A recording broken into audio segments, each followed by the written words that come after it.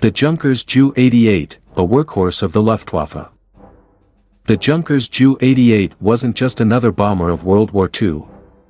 This German twin-engine aircraft, developed in the mid-1930s, became a true workhorse for the Luftwaffe, excelling in various roles throughout the conflict. Initially envisioned as a Schnellbomber, fast bomber, to outrun enemy fighters, the Ju-88's adaptability proved to be its greatest strength. The Ju-88's effectiveness as a bomber was undeniable.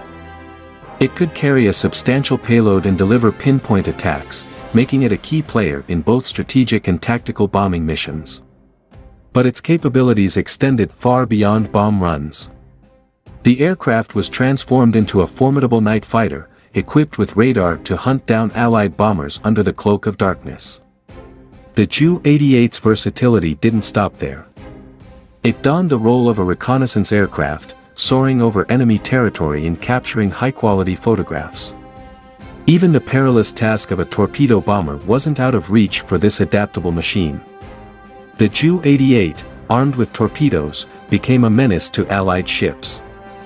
The Ju-88's success was built on a foundation of solid engineering. With a wingspan exceeding 58 feet and powered by twin Junkers Jumo engines, it boasted a cruising speed of over 373 miles per hour and a maximum range of nearly 1,553 miles.